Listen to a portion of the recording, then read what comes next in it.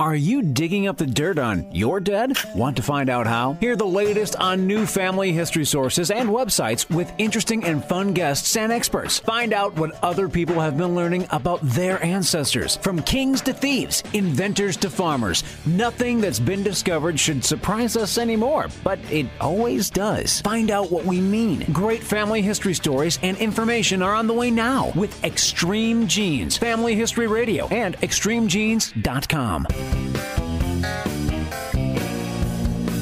Grandpa stole his first buggy in 1892.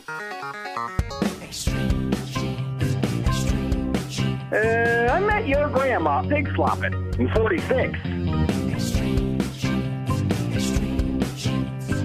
Oh, every Christmas we'd visit my Uncle Fred in prison.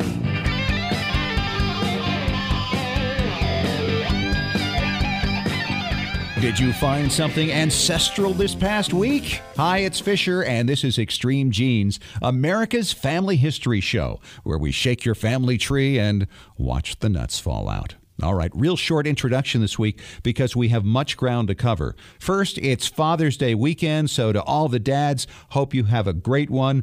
Of course, around here, we also celebrate the grandpas, the great-grandpas, the fifth great-grandpas. We love them all.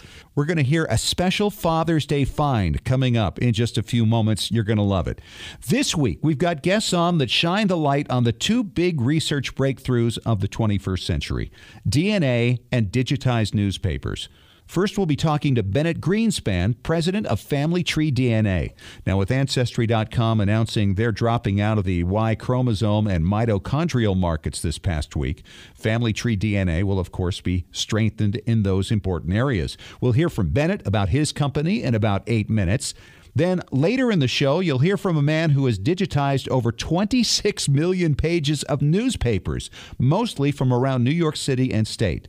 That's almost 3 times as much as the Library of Congress has done. Oh, and you can access them for free. He's got a great site and a great story. Our ExtremeGenes.com poll for this week asked, do you have a family history legend in your line that you haven't been able to prove? Over 80% of you answered yes. This week, we asked the question, do you have any ancestors who fought for the Confederacy in the Civil War? Yes or no? Cast your vote at extremegenes.com. Well, earlier this week, I had the chance to talk to Maureen Carruthers-Tate from River Rouge, Michigan. And did she get a great call recently concerning her father, who passed away over 50 years ago. Listen to this. What an experience you've had recently with Father's Day coming up. It seems really appropriate. Your dad's World War II dog tag found in Wales. Tell us about this. Well, I really don't know what to tell you about Wales because I've never been there. I was contacted through the Detroit Free Press in regards to his dog tags being found, and the individual that found them would like to return them to me. So I guess that's going to take place sometime in the future. And then when I get them, they will be given to my son, which is his grandson. He's a handicapped child, so he'll be getting those. He never had a chance to meet his grandfather. So, I mean, that's the only right thing that I know to do. Well, it sounds like a great thing to do. Tell us about that call. What was your reaction when you heard about this? After I stopped crying, I was a little stunned because I really didn't expect it. After all these years, I really didn't think they were ever going to be found. Brag about your dad a little bit. It's Father's Day weekend. Tell us about what your dad did for our country in World War II. To be truthful, he didn't really talk a lot about it. He said he enlisted, went and did what he had to do, and he was trying to hurry up and get back home to marry my mother. So, you know, it wasn't, that was one part of his life that he said he just really would rather just, as they say, hang it up on the back burner. Yes, obviously everybody handles that differently. Some people can talk openly about it, and some people really struggle with it. Do I understand now that the dog tag was found in an area, though, that was a training ground for D-Day? That's what I understand. And so do you know if, for a fact, if your father actually participated in that? Yes, he did. Oh, so you knew that much? Yeah, I did know that much. Tell us about what he told you about that. Well, basically, excuse my language, it was like hell. Mm-hmm. Because, you know, back in the day, their training exercises were quite different from what they are nowadays.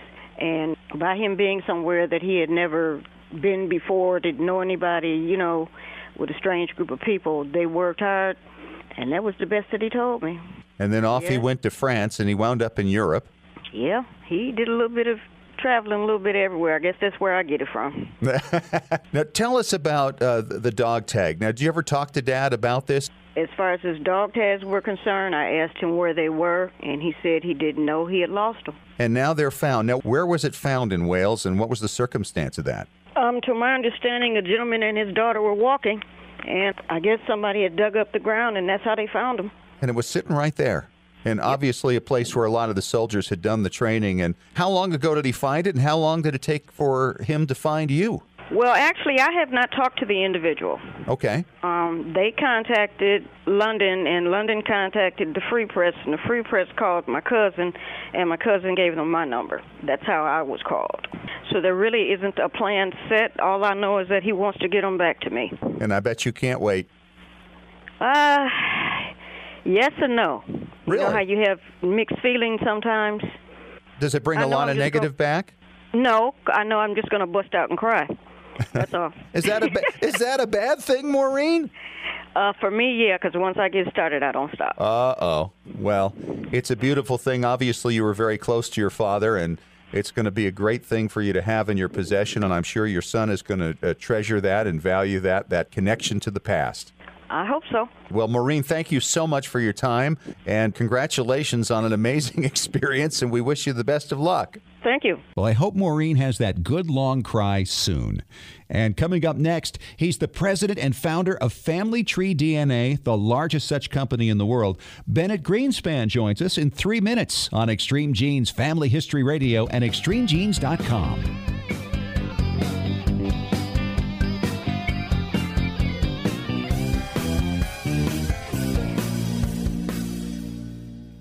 While we all love diving into the deep end of our gene pool, don't forget about capturing the histories of those who are still with us. Go to Storyworth.com to start your family's story today. Each week, Storyworth.com will email a question to people whose stories you wish to preserve. Questions like, tell us about the day you got engaged, or what do you remember about your grandmother? All they have to do is reply with a story, either by email or by telephone. That story is then forwarded to the family and securely stored in a private online storybook. It doesn't get any simpler. You can enroll up to 6 storytellers for, get this, just $49 a year. You'll get a free 1-month trial, and for a limited time, Extreme Genes listeners get an additional 10% discount at Storyworth.com/ExtremeGenes. That's Storyworth.com/ExtremeGenes. Is your family story worth 13 cents a day? Sign up now at Storyworth.com/ExtremeGenes. Simple, secure, effective. Your story is worth telling. You know, there's nothing more exciting than walking where your ancestors walked and seeing what they saw.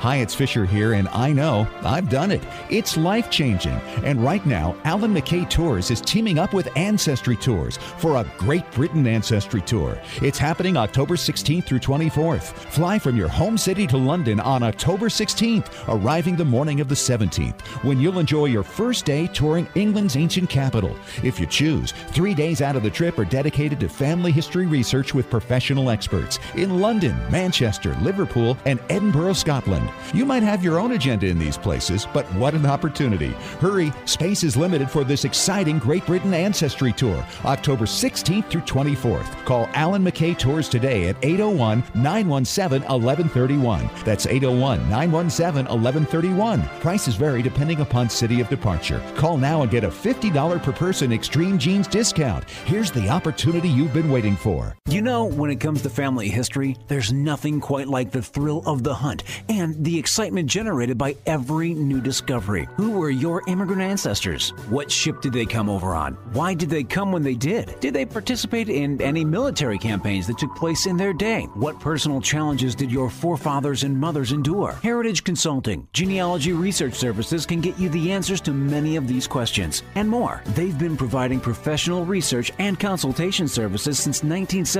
Call toll-free 1-877-537-2000 to speak directly to a professional family history researcher. Heritage Consulting can research, collect, analyze, and interpret the countless documents your ancestors generated throughout their lives, and present the findings to you in an attractive book or in an electronic format. The cost, far less than you'd expect for far more than you can imagine. 877-537-2000 or go to heritageconsulting.com.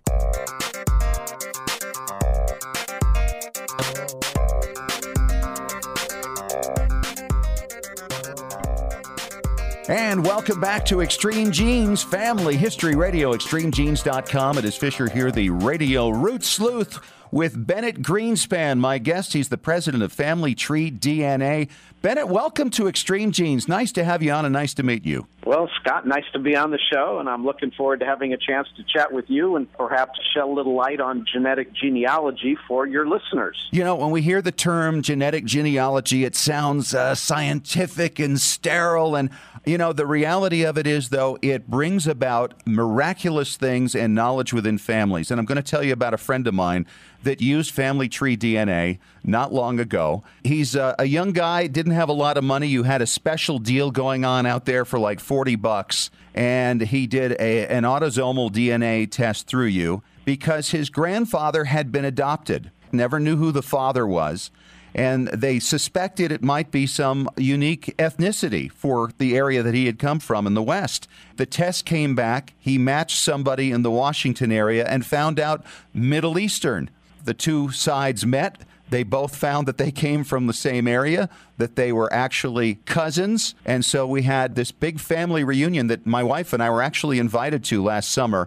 And it was a miracle thing, an amazing thing. And now they know where they're from, that they were actually from part of Israel, this branch of the family. And it was a very unique experience. Oh, what a wonderful story. You know, we have an opportunity to hear those stories. And because we have such a large reach in the genealogical and in the adoption market, we hear stories like that frequently. In fact, I was just at a genealogical convention in California, and someone came up to me and said, I just want to introduce you to someone who was adopted who has enough DNA in common with me and on my father's side that we clearly know how this person is now related to us, and if it wasn't for DNA, we never would have had an idea. It is one of what I think the two greatest innovations in family history here in the last decade or this century, that and digitized newspapers. And the combination is just so powerful.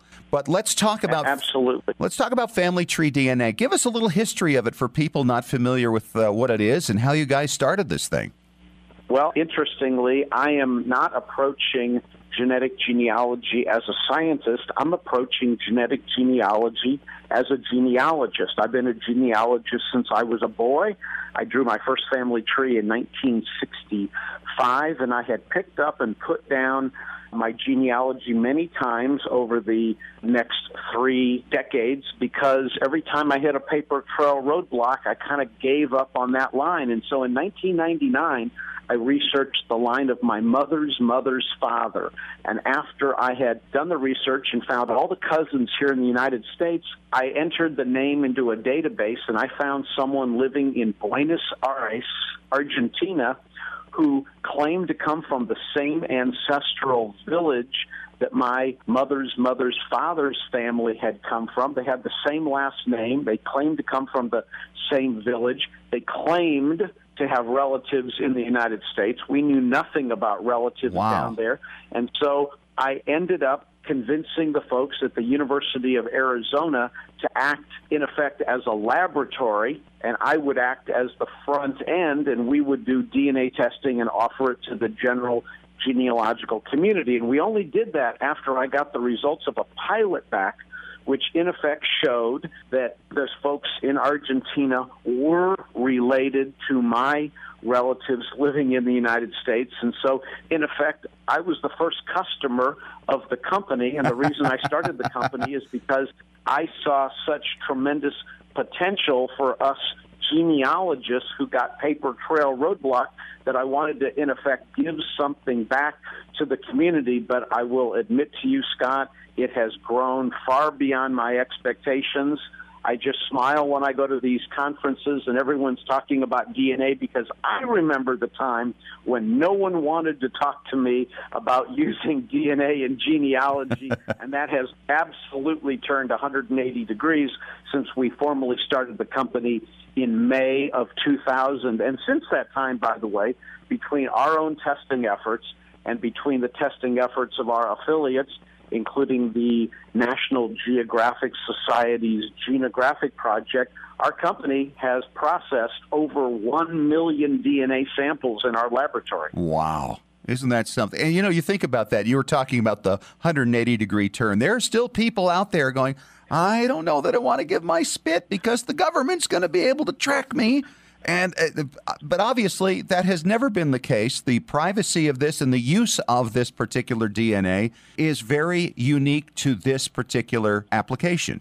Well, Scott, not only is that correct, but if the government wants your DNA, they're not going to waste their time coming to a commercial company that does DNA testing. They're going to come directly to your house, and they're going to ask for your cooperation, and they're going to ask if they can come inside, sit down, and talk to you. And at that point, you really should be concerned. But at this point... Or they're going to get that Coke can you threw away on the way down the street.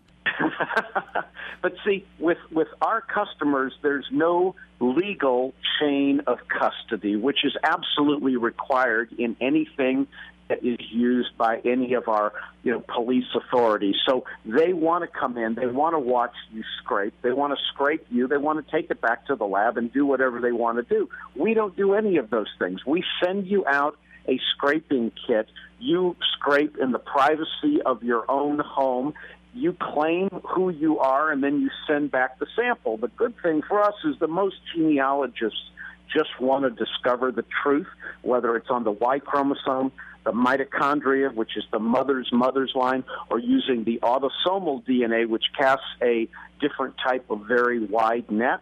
And so this is really a tool for genealogists to break through brick walls and to find out things about themselves that they couldn't otherwise determine by looking in a mirror. Absolutely. Well, let's talk about now the progress and the changes that are happening. Autosomal is really a pretty recent thing, and a lot of people wonder, well, what does that mean? And it's really, like you said, it's not just the male line and the female line. It's everything in between, and it's 700,000 plus points that you test? Right. We use what's called a microarray, which has 700,000 discrete data points on it, covering all of your 22 chromosomes that recombine, plus the X chromosome.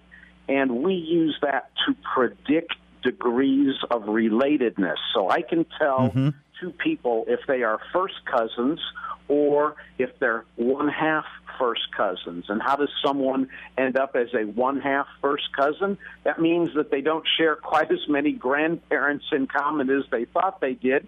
Sometimes that happens because a man will get divorced and then get remarried and have children with that second wife, or there's a non-paternal event, which means that there was a surprise in the genealogy, and we can determine if that's the case. We regularly get contacted by multiple girls who want to know if they all share the same father. Quite often, people who think they are half brothers, or a brother and a sister who will think that they are half sibs, will contact us. Lots and lots of adoptees are adopting the technology of DNA testing, and in particular, they're using autosomal DNA testing to try to cast a very wide net to find relatives. And then we also have the ability to tell an individual what their ethnic percentages are by using the autosomal DNA test. So I can tell if someone is 8% Native American, 12% sub-Saharan African, and 80% European, or any combination thereof from regions around the entire world.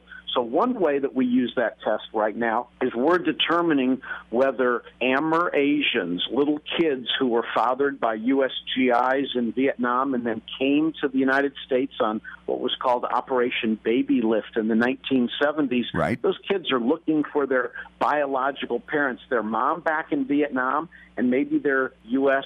GI service dad here in the United States, and we have actually been able to put together a number of kids who have been living in the United States for, since 1975, and we've been able to introduce them to their GI service dads that they never knew, and the dads never knew. In many cases, the dads didn't know that they had gotten a Vietnamese woman pregnant. The child was born, the GI went back to the United States, developed a life, and surprise. So we deal with a lot of those kinds of cases. But, of course, our bread and butter, our standard business is the Y chromosome and the female mitochondria, which we have pioneered the testing of and have offered to the genealogical community for surname projects for the past 14 years. We probably have a surname project for the top 10,000 surnames in the United States. It's unbelievable. And I'm part of one of those and have found it to be very useful. And then back on the autosomal thing, we talked about the half cousins. I found a guy who is my half second cousin. The autosomal test actually showed us as being somewhere around a fourth cousin. But I'm thinking because there are varying degrees, right, that come back down. Is that how that works? Yeah, the point is that there is a range of the amount of DNA that would typically flow from one generation to the next and then on to subsequent generations. So when we look at the DNA, there's certainly a range where someone might be a first cousin or might be a second cousin, and we'll try to pigeonhole them. But there's another issue that I want to mention, and that's that most of us are a little bit more closely related to our cousins than we realize, and that's because if we go back 5 generations, most of us don't actually have 64 unique great-great-great-grandparents. I'll give you an example. One individual we predicted as a fourth cousin, and he said, I know all my fourth cousins. And he said, I don't think this is right. Well, he called me back about a week later and said, okay, I have to tell you the truth. I figured out that guy that you predicted as a fourth cousin, he's a double cousin with me. He's a fifth cousin and a seventh cousin.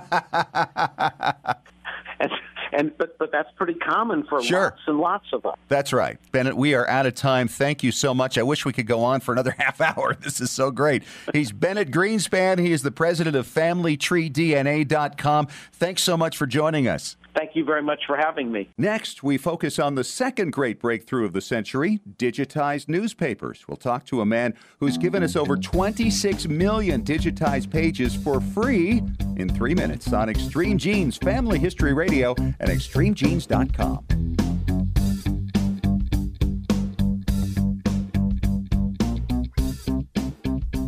Got a brick wall in your family tree? Don't know how to break through it? Get professional help from Heritage Consulting Genealogy Research Services. Speak directly with an experienced genealogical researcher, not a salesperson, by calling toll-free 1-877-537-2000. When you call, ask how you could win a free 1-hour consultation with an expert genealogist. Heritage Consulting Genealogy Research Services, with over 35 years of research experience. Visit heritageconsulting.com. Did you know your family's memories are being destroyed a little at a time every day? It's true. Old home movies, slides, photos, and audio recordings fade over time. The longer you delay the digitizing of these priceless artifacts, the more likely it is they'll be gone one day. That's why you need to call the Multimedia Center. I brought in VHS videotape and had them transferred to DVD. The Multimedia Center, 2870 East, 3300 South, Salt Lake City. Open Monday through Friday, 10 to 6. Call 801-483-1717 or go to transferduplication.com.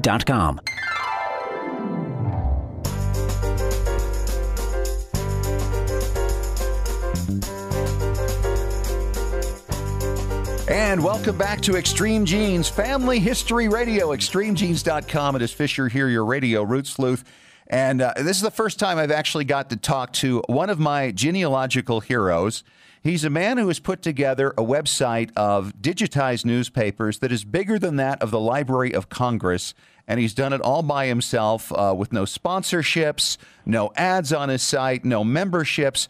Tom Trynisky, it is a pleasure and an honor to meet you. How are you? I'm very good, thank you. The site is called FultonHistory.com. If you go there, it's kind of, I would say it's artistic, Tom. Is that a fair assessment? Yes, it is. It has bubbles and fish and old-time radio shows on there, and it kind of hides the fact that the reality is there is more information on New York State than is probably on any other site you can think of. When did you start this thing, Tom, and why? Well, actually, I started it probably in the late 1990s. I retired very early at 49, and I basically started with a box of old Fulton, New York postcards that was loaned to me by a fellow worker. From Fulton County, New York? Is that what you're saying? No, this was Fulton, New York. Fulton, New York. Which is in Oswego County. Okay. And those postcards depicted Fulton back in its heyday. It was a very, very busy town. You can get a job anywhere you wanted, and the way the lawns were kept and the people kept their houses, it was phenomenal. And obviously Fulton has gone through some hard times as of late. And these old postcards, I wanted to share them with people and didn't really know how about going out doing it. So I come up with the idea of putting up a real simple website. I guess my first name at that time was called Old Fulton, NY, New York.RU. .da. Yeah, I know it's a little strange. But we'll all remember that. Yeah, I know it. And anyhow, I put the postcards up and mentioned it around Fulton, and people got a really good kick out of that because, again, a lot of these people now never knew Fulton back in that day. Sure. Really showed, a lot of interest. So then I branched into newspaper scanning, and I scanned the local newspapers, Oswego Valley News, which was on a tabloid-sized scanner, and it took me just about a year to do the whole run. And I did one page at a time, and while I was scanning it, I was reading the next page. So it was very interesting. That newspaper was what we call very photo-rich, and it would take pictures of birthdays, graduations, retirements, you name it, full of photos. And at that time, I was just getting into word recognition, and I had tried a bunch of programs. And I said, well, let's see how that works with the newspaper. And I was amazed at the quality I was getting out of the scans and the word recognition. Yes. I put the website up and started doing the newspaper and got around town, and people were just floored by putting a keyword out there, and also they see a picture of themselves, graduation or retirement or what have you. And it kind of really took off at that point. As time go on, I wanted to add more newspapers, but the newspapers that I wanted to add were bigger than the tabloid scanner I had. And at that point, I realized if I was going to stay doing this, I had to go out and buy a microfilm scanner. And I wanted to see how it handled the quality of the microfilm that I get, which is usually very poor. Right. I work generally with just what we call service copies. It's usually, I call it also the bottom of the barrel microfilm. Now, where do you get these things? The number of papers you have more than the Library of Congress. You have more than pretty much all the major companies have out there. Obviously, you got a big start on it. What are you at, 26 million pages now? I have, right now, even though the site says 26,800,000, I'm way over that because I just don't do an update every time I get a new run of newspapers. So, well, let me ask you this. Are there more papers from New York City to come? Yes. I am looking at adding a couple of the big runs, and I just see what the availability of it. That's one of the big things that I try to do is I got to contact these various libraries that have it and see if they'll let me borrow it. And, as part of the deal is, if they let me borrow it, I give them a complete digital copy of it for their use, if they want to use it for. Sure. And that's a good deal, I think, for me and them, because for them to go out and have that done. I think that's how most people do it now, right? Yep, that's right. Well, tell me some stories, Tom, about people and their discoveries that have touched your heart and made you feel good about what you've done. I get these all the time. These people they'll come onto my site and they'll do a search not thinking they're going to get nothing. Because, again, even though I'm heavily into New York State newspapers, New York State newspapers also included information from other newspapers across the United States because they use the wire to use it as fillers on their newspaper. Yes. And they'll come in and type in a keyword, and all of a sudden it pops up in a New York State newspaper about something that they never dreamed would be there. And I always get these things. I never knew anything about my family, about what they did. They never talked about this particular great-grandfather or something, and now I know why, because we found out that this guy might have been in jail or murdered somebody. It's just things like that pop up that you just never knew you would be able to find out anything about it. Well, and I'll tell you that one of the things that you printed that nobody else has gave me the name of a third great-grandfather I'd been looking for 30 years. And Wow. I was able to match his burial information from the newspaper with the grave in Brooklyn, New York. Found he was buried with a previously unknown daughter of a great-grandmother of mine, which basically proved that he was the right guy. Yeah. And then his presence proved who she was. So I wouldn't have found one without the other. That got me back into Connecticut, and ultimately that line took me back to the Mayflower. And that's because of what you'd done. Wow. Yeah, I get that type of information all the time from people. And, that's probably I get the most kick out of. Hearing those stories, I says, my God, this is great, So, things like that which keep me going on this. As you know, I don't make any money on these projects, but I sure do like hearing these stories. Well, now tell me why it is you haven't commercialized this. It is free to everybody. We need to tell them the address right. It is FultonHistory.com. Right. And you mentioned New York State probably because you think of that first because you live there, but you have the greatest collection of New York City newspapers anywhere, and so many Americans come through New York City. They may find what they're looking for there, but why not commercialize it? Why is it you haven't pursued a dollar on this thing, not even ads on your site, Tom? Yeah, a lot of people enjoy the site as it is free because, quite frankly, they can't afford the pay sites. Right. And, I don't want to penalize somebody just because they haven't got a few dollars in their pocket from, accessing this information. Again, I do accept donations, and I think that's the best way to do it. People then that can afford it do make a donation. People that cannot afford it, they don't.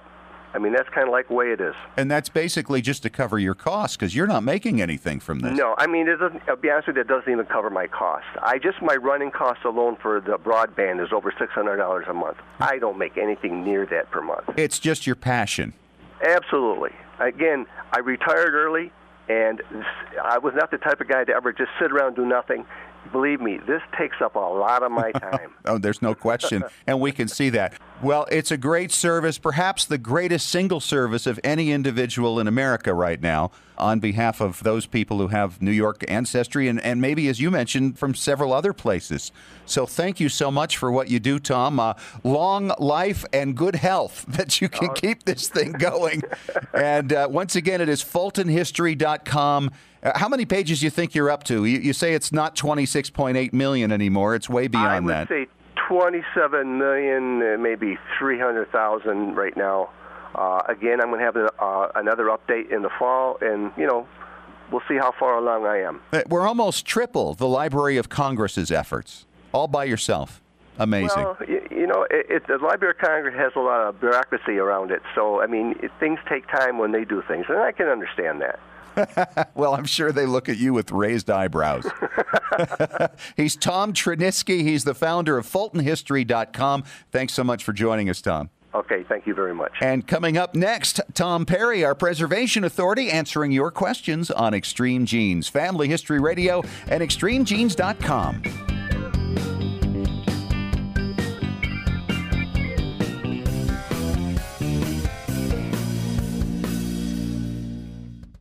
There's nothing more exciting than walking where your ancestors walked and seeing what they saw. Hi, it's Fisher here, and I know I've done it. It's life-changing. And right now, Alan McKay Tours is teaming up with Ancestry Tours for a Great Britain Ancestry Tour. It's happening October 16th through 24th. Fly from your home city to London on October 16th, arriving the morning of the 17th, when you'll enjoy your first day touring England's ancient capital. If you choose, 3 days out of the trip are dedicated to family history research research with professional experts in London, Manchester, Liverpool, and Edinburgh, Scotland. You might have your own agenda in these places, but what an opportunity. Hurry, space is limited for this exciting Great Britain Ancestry Tour, October 16th through 24th. Call Alan McKay Tours today at 801-917-1131. That's 801-917-1131. Prices vary depending upon city of departure. Call now and get a $50 per person Extreme Jeans discount. Here's the opportunity you've been waiting for. While we all love diving into the deep end of our gene pool, don't forget about capturing the histories of those who are still with us. Go to StoryWorth.com to start your family's story today. Each week, StoryWorth.com will email a question to people whose stories you wish to preserve. Questions like, tell us about the day you got engaged, or what do you remember about your grandmother? All they have to do is reply with a story, either by email or by telephone. That story is then forwarded to the family and securely stored in a private online storybook. It doesn't get any simpler. You can enroll up to 6 storytellers for, get this, just $49 a year. You'll get a free 1-month trial, and for a limited time, Extreme Genes listeners get an additional 10% discount at StoryWorth.com/ExtremeGenes. That's StoryWorth.com/ExtremeGenes. Is your family story worth 13 cents a day? Sign up now at StoryWorth.com/ExtremeGenes. Simple, secure, effective. Your story is worth telling. Remember how fun it was to capture those special moments of your children's childhood on video and watch it back, knowing that you'd be able to have that memory forever? Or watching a home movie of your own childhood and seeing many of your loved ones who are now gone. If you haven't yet digitized those family treasures, you're at risk of losing all of them with each passing day. Time and elements slowly destroy videos and film, as well as rare old photos and audio recordings. Rescuing your memories is what TMCPlace.com has been doing for over 40 years. They can transfer all these discs and hard drives so you and your family can enjoy them digitally for generations to come, and without damaging the originals. They provide free shipping both ways on most orders. They even offer GPS real-time tracking of your package so you can be confident that nothing can ever be lost in transit. Call toll-free 1-866-483-1717 to talk to Extreme Genes Preservation Authority Tom Perry about your special project, or order online at shop.tmcplace.com.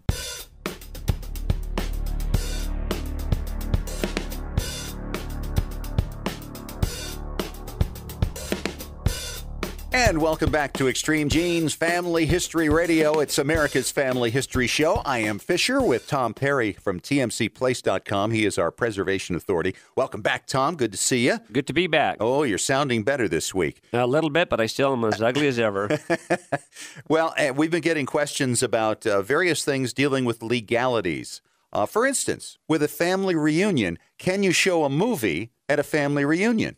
Absolutely not. Really? So you can't go rent a movie and then show it in front of the gang, even though you're not going to make any money off of that. Right, you can't do that. As silly as this may sound to people, that's why a lot of the larger churches in the old days, they used to have, get a group of their kids together and show movies. They don't do that anymore because it is actually copyright violation. You have to get a permit. Like a lot of cities have movie nights. We have one in our neighborhood. They have it at different libraries out on their lawn and such. But there's a company you can get a hold of and pay royalty fees, and they can be anywhere from $250 to $1,000 for the movie, depending exactly what you're going to do. If you're a nonprofit organization, which a family reunion would qualify as, if you're showing a movie that's now presently in the theaters, if it's one that's just left the theaters, there's so many different options. And if you want to really go by the letter of the law, that's the way to do it. A lot of times people just do it and don't worry about it. But you got to be careful that if you're advertising stuff on the internet, that you're doing things and you're going to show some movie or something, somebody might see that and can come after you and can fine you. And the fines are a lot higher than paying up front. And like I say, you can do these usually from about $200 to $1,000, depending what movie you're getting. But you can get movies that are actually in the theaters right now and have the rights to show them at a reunion or at the park or to your neighborhood or whatever. But legally, you can only play DVDs and VHS in your home for your family. Same thing. In fact, the law actually states if you record in the old days onto a VHS tape, a movie, you can watch it, but it actually has to be played on the VCR that you recorded it on. Wow. We have people come in all the time and says, hey, I recorded this stuff off the television I want to keep. Can you take the commercials out? And absolutely not. We cannot. We can't do any changes to it whatsoever, or we would be in copyright violation. That does not fall under the Fair Use Act. All right. If you're going to have something as large as a family reunion, I really suggest you get a hold of one of these companies, you can just Google them, and you can pay as little as $250. And on most family reunion budgets, $250 isn't a lot of money. So as we have families come to our reunion center, we'll be the same way. If they want a Harry Potter movie or they want any kind of movie, then we can just pay the subscription price that they'll charge, and then we can show it. And the neat thing is that you don't have to go to Netflix and get it. They will send you, a high-resolution copy of it that you watch. And a neat thing, too, for another fee, and I don't know exactly how much it is, you can get an edited version, or what we call an airplane version, which doesn't have some of the profanity. Maybe there's a movie you really want to watch, but there's too much violence in it. Movies like that, you can have them edit for you, which you can't do yourself, but they'll do it for you. Say, hey, I wanted the edited version. I want this R-rated movie to be PG-13 or even PG, and they will do that for you. Now, similarly, we got music, right, that people often want to use on videos they put together for things like family reunions. Exactly. And that is obviously against the law. Oh, absolutely. No question about that. Let me have you write this down. Anybody that's out there that wants to check on audio rights, there's a place called harryfox.com, which is HARRYFOX.com. He handles all the mechanical licensing. When you go to the site, just click on what's called Song File, and that's for the small companies or the small families that might want to make a disc that they want to hand out at a wedding or that they want to put on their family reunion video. And you can buy the licensing rights, and this is if you're going to distribute less than 2,500. So unless you got a real big family, like we talked a few weeks ago about this big convention that's going back east, you would fall under that. Check it, tell them what songs you want. You can find, wow, this song's $1,000. This song's only $5. Let's do some $5 ones. And that way you're totally legal. Any way you want to distribute it, as long as you fall within those guidelines, you'll be able to do that. You feel good about it. You can advertise on the internet, do whatever you want, and you're totally covered. All right. When we return, what are we talking about? We're going to go into some specific do's and don'ts with your audio, video, and different files like that. All right. Coming up in 3 minutes on Extreme Genes, Family History Radio, and ExtremeGenes.com.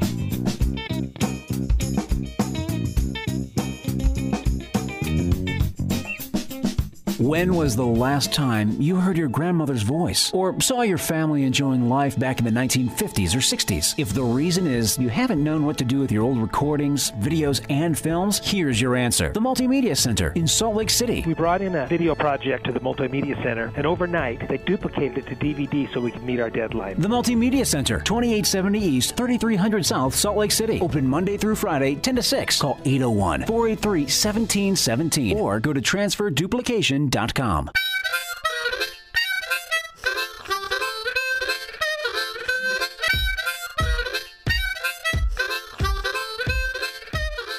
welcome back. Final segment, Extreme Genes, Family History Radio and ExtremeGenes.com. Fisher here with Tom Perry from TMCPlace.com, our preservation authority. And Tom, we've been hearing from people still with some confusion over specific things that we can and can't do.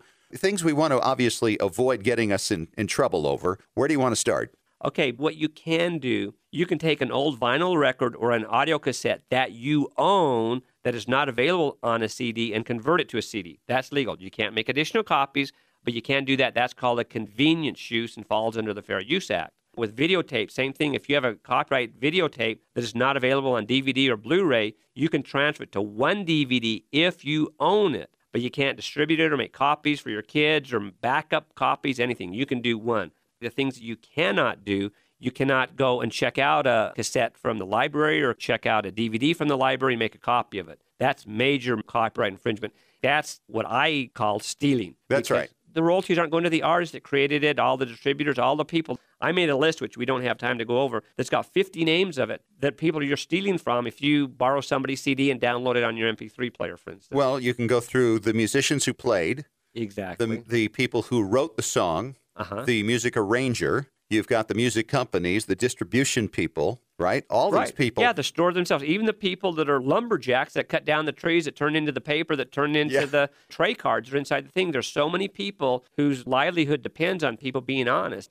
Now, a lot of CDs, you can go and read the fine print, and it will tell you you can put this on your own devices. So if you have an iPhone, a computer, MP3 player, you can put it on all of those things. That's fine. Sometimes you can buy a family license, which means you can put on your kids' MP3 players and iPods and such. And some of them you can't. Just read the fine print, then you know, hey, this will allow me. Same thing with computer software. Sometimes you can buy a family license where you can put on 4, 5, 6 computers and things at your home. And, for a comparison, Tom, earlier, I think it was last year, we talked about people who went out and had their family portraits done and then discovered their family portraits were being used commercially overseas. Exactly. So, it can be the other way around. And how would we feel about that? And you actually knew somebody that happened to. Yeah, we had a customer that actually came into our store that said that they were shopping at IKEA, and they went and saw one of their neighbors' pictures on a table, kind of dressing up the place, and they thought that was so cool, so they called her from the phone and said, hey, this is so cool. When did you guys start doing modeling and stuff? And they're going, excuse me? So they jumped in their car, ran down to IKEA and saw it, went to the manager. The manager immediately removed it and found out that the place that they were buying what they call clip art from had that picture. And they said, well, how did you get it? There are some companies out there where you can do storybooks online. And if you read the fine print, it says you have exclusive rights to do whatever you want with this. However, we have non-exclusive rights that we can sell your pictures or do whatever we want as well. And people don't read the fine print. And so somebody uploaded a really cool picture that somebody wanted at IKEA. So they sold it to them. They used it. And so IKEA has changed their policy now. They don't buy from this company anymore. They only buy from ones where they are actually hired models. So IKEA did the right thing. They didn't have to. They were totally within the law, but they did the right thing. So how would you feel if you see your picture in some hemorrhoid commercial or something like that? Well, Tom, you've made a great case for reading the fine print that none of us do, and you do this regularly, Absolutely. Obviously because you're looking to protect your own business. But I think that would apply to all of us who are looking to make sure we stay out of trouble, even when we're sharing things that are relating with the family, or we're trying to put music to a family video. Whatever it is, we got to be careful we do it right.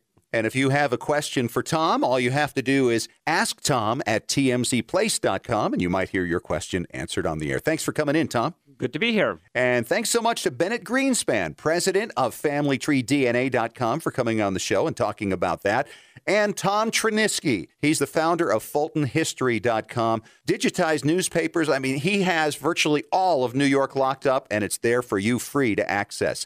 If you missed those segments, of course, catch the podcast. You can get them on iTunes and iHeartRadio and ExtremeGenes.com. And be sure to download our free podcast app for your iPhones and Androids. Talk to you next week. Have a great one. And remember, as far as everyone knows, we're a nice, normal family.